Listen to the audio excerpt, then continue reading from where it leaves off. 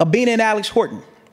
Abina was at the house. House got appraised. They were like, this can't be right. Alex was there for the next time. You see, she's black, he's white. He was there for the next appraisal.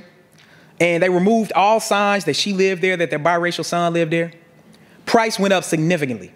On the right, Stephen Richmond in Connecticut had a neighbor stand in for him when his home got appraised. House shot up significantly.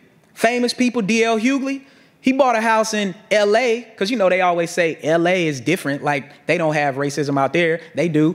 And D.L. Hughley, he bought this house for $500,000, fixed it up, got it appraised. It appraised for the same amount that he purchased it for, and the bank flagged it. The bank was like, hold on, this can't be right. Came back, it went up $160,000 higher. He ultimately sold it for $770,000. That is a $270,000 difference. That means my kids, Andrew Bailey's kids, and other people's kids can come to Memphis with that money. We're talking about real wealth with people doing what they're supposed to do.